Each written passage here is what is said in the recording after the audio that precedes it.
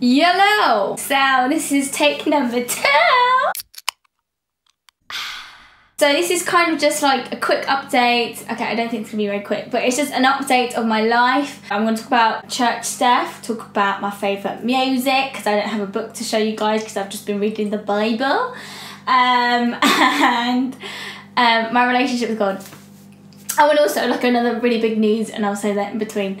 But yeah, here we go. Number 1, with regards to church, I've been appointed head of the choir, which I'm super privileged and thankful for. I don't know whether you've come across this whole thing about if you're a choir member, you are not just a singer, but you're a minister.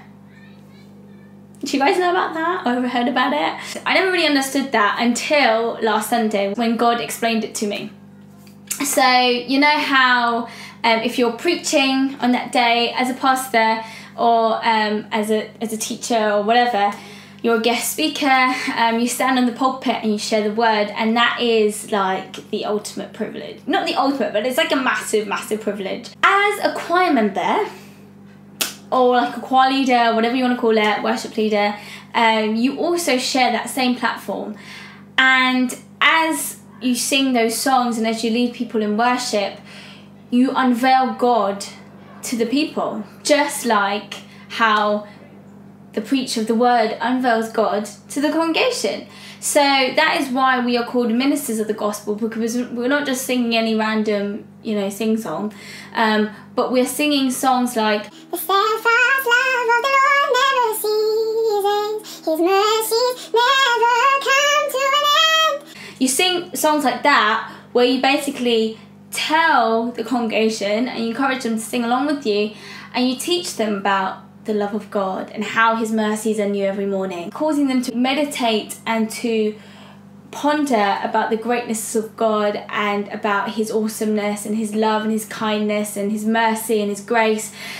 And that is how you minister. So yeah, that's number 1. Another thing is, which is really, really, really quite big, and I'm so grateful to the Lord for, is that I'm an illustrator, kind of. Asterisk. I think this month or last month I was given my first illustration job, meaning I'm actually being paid to draw, which is great. You might have seen my Instagram, or you might not have, but basically I like to draw and I like to doodle in my spare time. It's like my hobby, like whilst I'm watching the TV or something. And yeah, and this job came along because my boss is getting married and she wants someone to illustrate her wedding invite because she wants it to be personalised, but she doesn't know anyone. So I was a bit like, look through my feed, and then she actually ends up liking what I do, so she gave me the job. With regards to music, I have found a group or band that I absolutely love. I just feel like they sing my heart's song, and they're called United Pursuit. Before they kind of came up on the autoplay on YouTube, and I just skipped them because I just didn't really like it. But yeah, recently I've just fell in love with their music, and especially this song called Hidden. I feel like it's my jam to the Lord, So I'm really grateful for God for them, because they've really helped me on my journey back to intimacy with God. So that swiftly leads me on to talking about my relationship with the Lord. Recently I've released a video titled Feeling Distant from God. And when I say that, I don't mean that I'm actually distant from God, because I'm always in His presence. Like, I'm living in His presence 24/7. Like, I am one with the Lord. So I can never really be far from Him, but it's more like speaking in terms of, my relationship and how deep we are in our relationship. But yeah, anyway, I feel like in this season of my life, or whatever you call this time, God has brought me back to basics. He's literally been tearing down these strongholds that I had in my mind. So one of the main ones was the fact that I thought God was disappointed in me. And I carried that around for ages, and how I'm not doing what God wants me to do, kind of thing. And I'm not where I'm supposed to be, and, God doesn't want me to worship. He just wants me to intercede for souls and win souls. And you just kind of like feel that, like, God, I'm not doing enough. I was in that space, right? And I am so grateful to the Lord for a brother who lives in South Africa, across the pond and beyond, who just broke down those walls in my heart and just gave me the truth. And I feel like it's all rooted and grounded in this idea of having to work for his love. I've always kind of been brought up with the idea that nothing comes for free and you have to work in order to get where you are. You know, which makes sense. In school, that's all you've done. You've worked your butt off, you revised to get your A's and your A stars, and that's just how it happens, you know? And so, like, he said the question, it was like, he proposed the question, so Emma, do you think that kind of mentality has filtered through into your Christianity? The fact that you feel like you need to be working in order to seek God's approval? And I was a bit like, maybe. And so I just was brought back to basics, and he was just like, Emma, the fact that God is disappointed in you is a lie from the pit of hell. Because Jesus Christ died on the cross so that you can be made righteous, not by your own works, but by faith, right? And he sent me, he told me to listen to a message by Joseph Prince called Condemnation Kills, and I recommend that. Just type that into Google, into YouTube, and you'll find it. It's an awesome teaching. But then the Lord used that as like the springboard, and so I started to study about Romans. And there's something that he says. So if his good deeds, this is talking about Abraham, if his good deeds made him acceptable to God, he would have had something to boast about. You know, if it was because he was a holy, just man, then he could boast about how he's righteous because of his own works, right?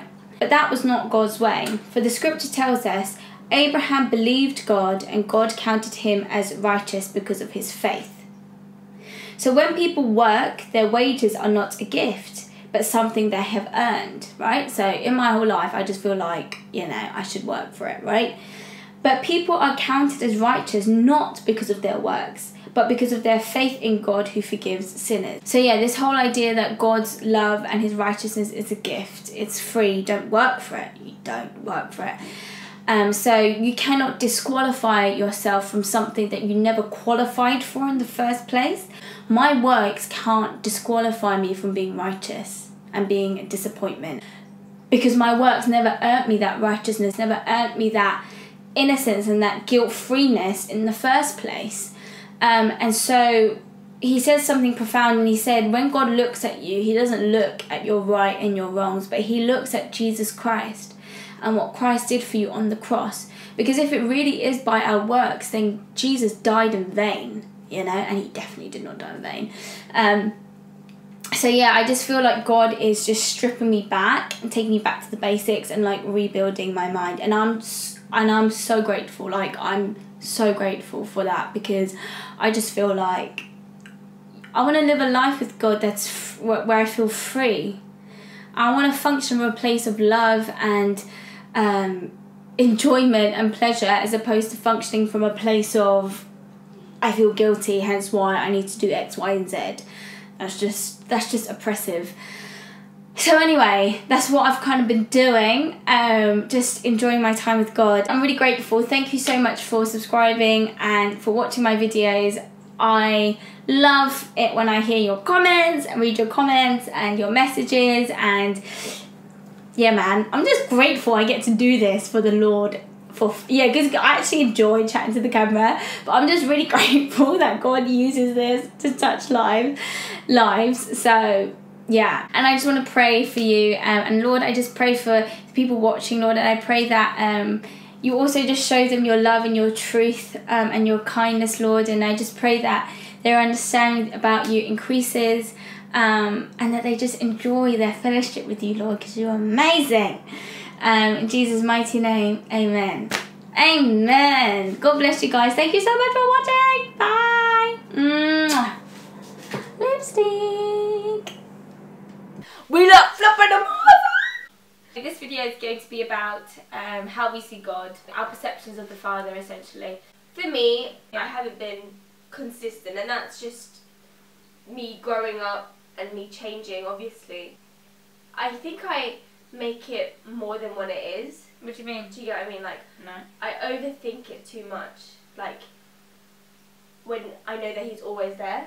whenever I need. But if I don't speak to him for like a period of, I don't know, 6 months, Yeah, I feel like, oh, he doesn't want to talk to me. Not he doesn't want to talk to me, like, oh, it's going to be awkward, you know. You sort of sometimes forget that no matter what, he loves you. Like, no matter what, he's there. I remember when I was at university, Fiona would be like, people were taking drugs,